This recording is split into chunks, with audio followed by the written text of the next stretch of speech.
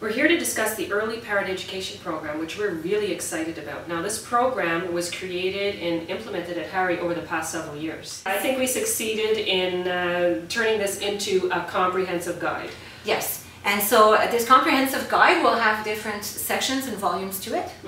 And we decided that the first volume would be explaining the basic architecture of the structure of the program so that people can have an easier time then to follow us through the stages. That's right. This first volume will also explain what we call primary lessons. Yes, very important. Yes. These are lengthy discussions that we have about why their role are very important for the fundamental education of our companion birds.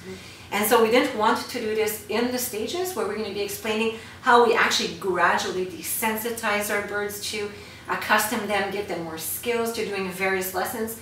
And so it was very important that we use the first volume just to basically go through how our visual aids are going to be used as well, the different icons that we're going to have to structure the material.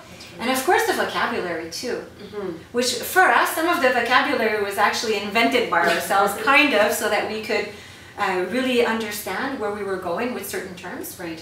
The second volume will go into more detail within the stages of the early parrot education. Yes, and this one will be gradually including several stages until the birds have reached their juvenile age. So essentially this early parrot education program is destined for birds that will become companion birds. Now obviously we do have a program that we try and structure for ourselves for birds that will remain in our breeding colony, and for birds also that may be parent raised for a longer period of time and then be continued to be educated with caretakers or with other flock mentors. But this particular program is really for the bird that is destined to become a companion bird. Right.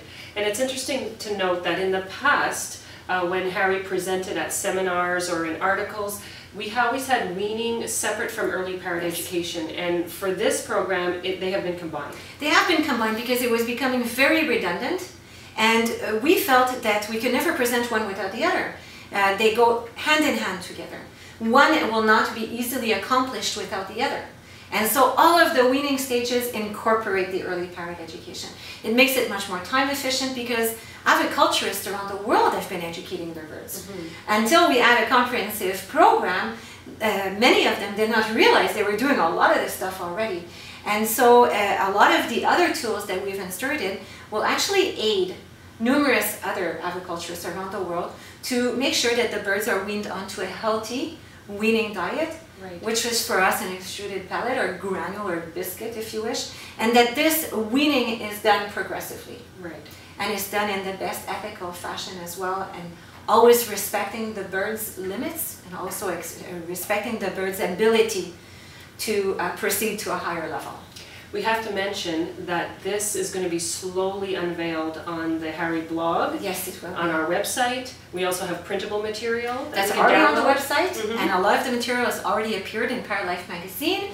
There's also the American Federation of Aviculture that had a video of presentations we presented several years ago.